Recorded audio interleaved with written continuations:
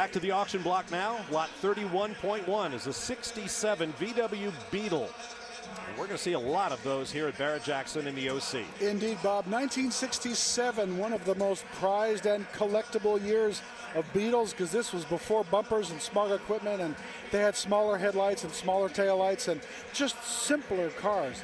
This one looking very simple, black over red, with a wonderfully great color combination for a bug, and it's tough to get them to look right, painting them black. And it's going to be tough to find one that is in nicer shape than this one.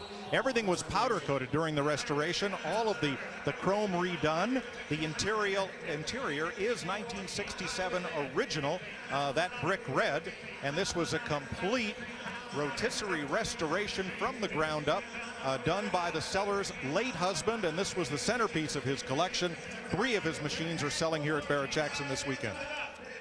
Nice detail about 67s, of course. They went from 6 to 12 volts this year, and 14,500 takes it away. I'm imagining that just paid for the restoration and the car was free.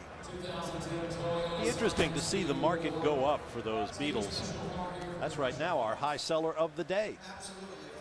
But we have a long way to go. Now it's time for the first of 8 charity vehicles. Vehicles sold, and every nickel will go to the particular charity. In this case, a 2010 Toyota Scion XB 4-door, benefiting the Foundation for Blind Children. Steve Davis has the microphone on the podium.